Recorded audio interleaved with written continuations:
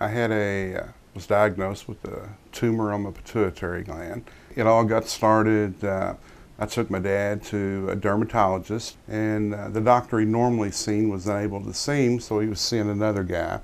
And his doctor, I'd never met him. He come in and we went to introduce ourselves, and he just got fixated on my look. He shook my hand, and things just led to another. He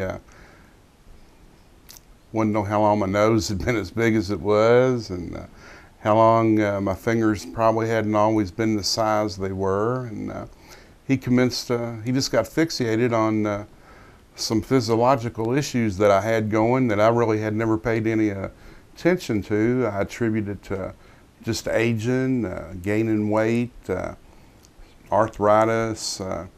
Every question he asked me, though, I had the symptom. He said he thought I had something going on, referred to as giantism, giant disease, acromegaly. I'd never heard of any of it. And he asked me, do I had skin tags, little hanging moles? And I said, yeah, sure do. And had I noticed space in my teeth, like my teeth separating?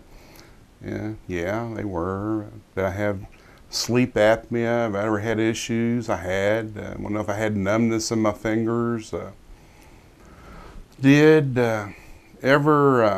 Everything. He wanted to know if my feet, if I had to buy bigger shoes. I said, yeah.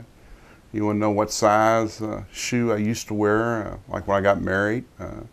Told him 9.5, and now I wore a 12. He could tell, though, I wasn't really buying into it. I'd point to my dad, and I said, well, my dad's got a big nose, and it wasn't always that big. Some of us just don't age as gracefully as others. And he said, nah, it's different. He asked me who my family physician was, and he said, I know him. And then a few minutes later, he said, I want to call that guy if you don't have a problem. If I have your permission, I want to call your doctor. And he did, and he told him, I think your patient's got a condition, and he ought to have blood work. I had the blood work the next day. The following day, my family physician called me, said the blood work was pretty bad, showed that I did have going on what Dr. Becknell thought. And so he scheduled an MRI for the first of the following week. And the MRI showed that I had a tumor on my pituitary. So the family physician sent me to the UC Brain Tumor Center. And so I saw the neurosurgeon, and with the neurosurgeon and the ENT surgeon together, they scheduled the surgery and worked together and took care of it and got the tumor removed. Really couldn't have went any better. They said I could be in for 2 to 3 days, just depending on how the blood work went. Actually, I had the surgery around noon on one day and was released close to noon. The following day, everything went really good. Other than having a severely stopped up nose, there wasn't any issues at all. They went up through the nasal passages and to the pituitary that way. And I had some immediate results. Within a couple of days, the swelling in my hands had gone down. I could tell the day of the surgery, that night,